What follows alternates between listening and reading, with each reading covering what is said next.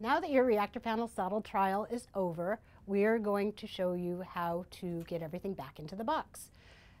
We recommend you start, as Amy is doing, by finding your evaluation order, which lists all of the things we sent to you with the saddle for you to use during your evaluation. Gather everything up and check it off so that you do return all of the things we sent.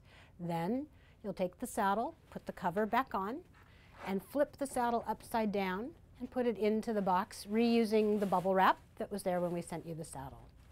You'll be able to fold the saddle pad and put it down the center of the saddle.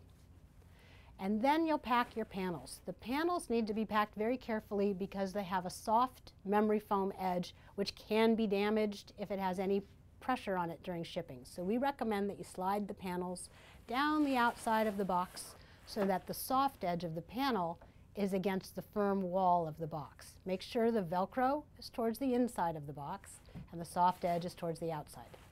If we sent you a girth, you can take the girth and contour it around the short end of the box. We'll want you to return all of the discs we sent in all of the sizes. And if there's any other accessories, this is the time to put them back into the box.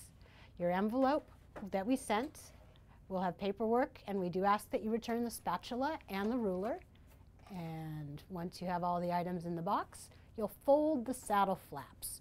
Fold one flap and straighten the billets as you go so that the billets aren't kinked in transit.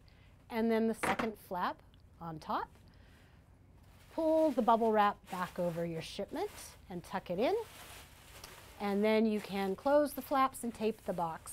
We do offer prepaid return shipping labels. If you need one, just be in touch and let us know. Thank you so much for trying a ReactorPanel saddle.